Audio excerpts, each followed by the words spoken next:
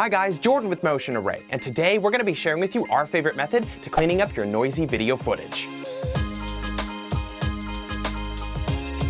So here's the deal, noisy video footage sucks, and if you don't know what noise is, this is a really good example. This is probably really extreme, but we wanted to make sure that you have a clear understanding of what we're talking about when we say that we're getting rid of noise.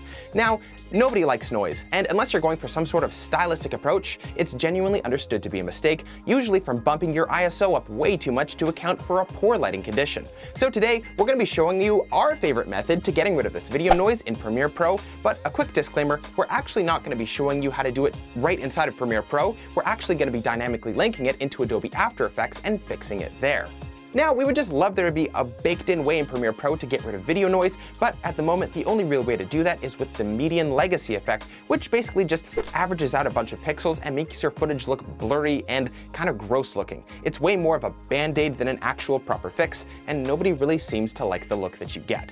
Conversely, we're also not going to be looking at third-party solutions because we don't want you guys spending any extra money if you don't have to, especially if you have access to something great and powerful inside of Adobe After Effects already. But in case you were looking at third-party solutions, we would actually suggest that you look at Neat Video, which Adobe themselves has actually sort of endorsed as a good third-party option. But with all that out of the way, let's dive into Premiere Pro and then After Effects to show you how you can clean up your noisy video footage.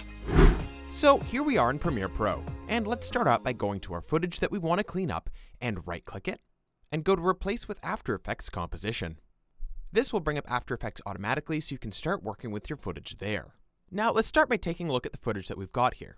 You might notice right off the bat that the footage we have here is way less noisy than the footage we showed in the first example. To be truthful, the footage we showed at the very beginning was way too noisy for any program to be able to deal with without leaving your footage an absolute mess. But there is still a lot of noise present here in this shot, as you can see, for example, here on my shirt.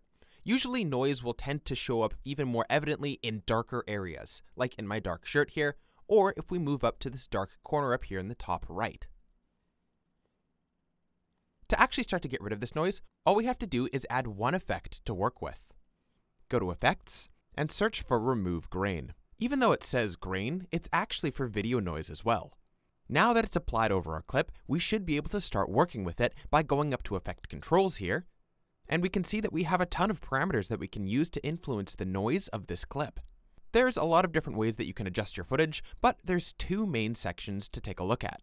The first is the preview region, which will influence the area the effect is applied to so that you can see a clear contrast before and after, but also so that you can play around with parameters so that your computer doesn't have to work quite as hard to load the effect for the entire range of your footage.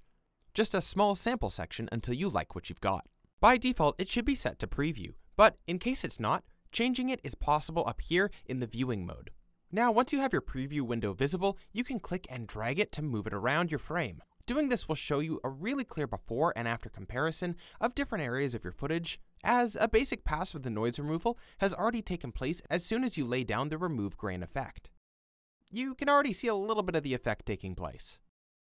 Up here in the preview region, you can also adjust how wide or how tall the preview window is, as well as whether or not the square around it is visible and what color it actually is. All changes to our noise reduction will show up only in this preview window for the moment. But now we actually want to start making some changes to the amount of noise in our footage. To actually start making those changes, now go to the noise reduction settings. By increasing the noise reduction, your cleanup will be more intense in terms of how hard After Effects is scrubbing down your footage.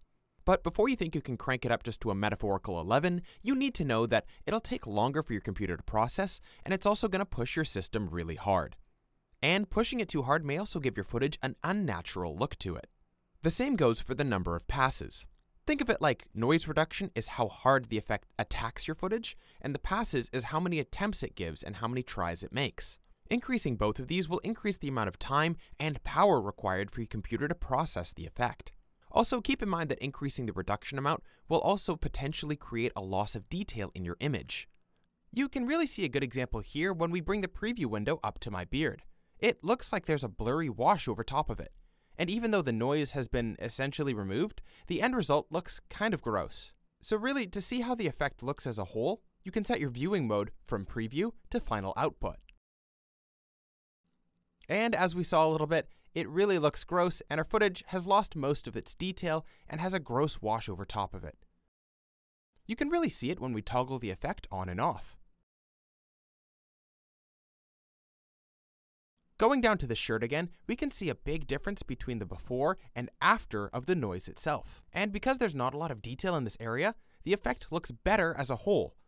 Kind of. So with this in mind, a good suggestion we'd like to make is, with this effect, less is more. Be subtle with this effect and don't try to crank up all the dials all the way up.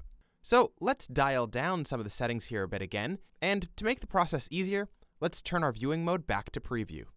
Now, to help us find a better medium zone, let's take our preview window and try to find an area where we can see a bit of noise, but also a bit of texture. So this area looks good for comparison.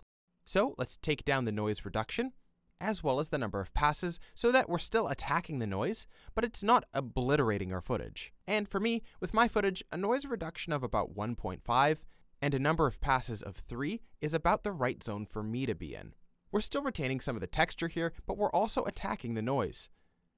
And to make sure that you can see a clear image of before and after, I'll quickly throw up a screenshot here. Great. For some of you, this might actually be good enough, but we want to make sure that you have all of the information you need to use this effect to its maximum potential. First of all, here in the mode section, the setting is set to multi-channel to start with by default. You can leave this as it is, but just so that you're aware, there is a mode called single channel, which is specifically designed to help you work with grayscale or black and white footage. Next up, we have some fine-tuning options if you can't quite get the noise removal that you're looking for, but it's also starting to make your image look unnatural. There's 4 different options to adjust in this section: chroma suppression, texture, noise bias, and clean solid areas. Chroma suppression takes down some of the coloration from the noise to clean up the image. If the noise is colorful, like traditional digital video noise is, increasing this control can help remove it. But setting this amount too high might strip some of the color from the rest of the image itself. Texture helps you to control between the noise of your image and fine detail textures. For example, it might be hard for a really basic algorithm to distinguish between video noise and wood grain. Decreasing the amount will mean that the image is more aggressively smoothed overall, which might take away from elements of natural texture in the video, while a higher value will make the adjustment more fine, and try to distinguish a little bit harder between these areas, the highest of which is all the way up, which will leave your image completely unchanged. Noise size bias is pretty self-explanatory when you think about it. A negative value will mean that you're telling the effect to remove smaller size noise elements while trying to leave larger ones unchanged, while a positive number is the reverse, asking it to get rid of larger noise or grain while leaving smaller particles unchanged. Finally, clean solid areas specifically let you target areas in which there's little difference between adjacent pixels, like on a large solid color object or background. Careful when increasing this amount too much though, as it'll have the potential to give the resulting area an unnatural degree of smoothness and blending. Next up is what's called temporal filtering, which you can either enable or disable with a simple checkbox. This doesn't look simply at the individual frame, but at the difference between frames to help the effect to take place more effectively across time. But this can leave you with some strange banding during large movements within the frame.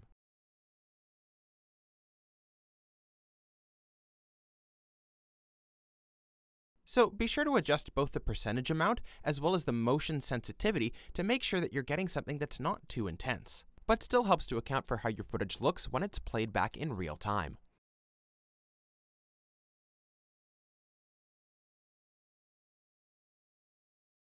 Now, this is where you might be left with an image that's much more free of noise, but might be a little too soft and smooth compared to the original footage. Here you can see when I toggle on and off the effect, there's a noticeable difference in the sharpness, especially around my face.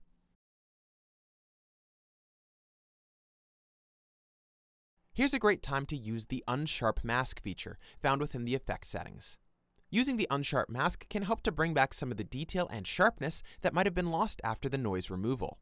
And it does this in a more intelligent way than just an overall basic sharpening effect of the image. There's actually a detailed Unsharp mask effect in both Premiere Pro and After Effects, and if you wanted to look into that in more specific detail, feel free to check out this video that we've already created on how to best use it. Because we've already gone through this tool in detail, we're just going to blaze through it quickly in this video. Basically, increasing the amount will increase the intensity of the sharpening effect as a whole, Increasing the radius will impact how wide away from other areas of contrast the sharpening spreads and bleeds out. So good to keep an eye that this doesn't get too high. And then threshold will help to suppress any sharpening that's happening in areas of low contrast so that the sharpness is left only in areas of high contrast. There's 2 sections left here, and the next one is sampling. It's actually not attacking your noise in a specific way, but just telling After Effects to look at your footage from a different perspective. Right now your image is just being scanned and adjusted, but if we go to the sample mode here, we can see that we have multiple boxes that appear, and these are acting as sample regions for our remove grain effect to view from and attack grain from this context. The first option is source frame, which you'll have to manually set which frame of video you want to use for your sampling to take place. By default, it's set to automatic to get a random interpretation of your footage, but you can set this to manual and then move these sample markers here to areas of high noise in your footage to give a more specific attack pattern for your remove grain effect to create based on the sections that you've specifically selected. You can also change the number of sample squares. The less, the more quickly your computer will be able to run through this process, but potentially the less accurate it will be by comparison. Then you can increase or decrease the size of all of these areas simultaneously. And lastly, the Blend with Original section simply allows you to keep all of the specific parameters that you set up, but if you find that your result is just a bit too intense, you can reduce the intensity of the entire effect as a whole for all of the parameters as a unit.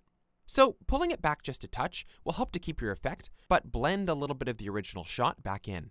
By blending it just slightly, this might reintroduce a tiny bit of noise back into your shot, but might also help you to get back a bit of image clarity and realism that were lost during the process.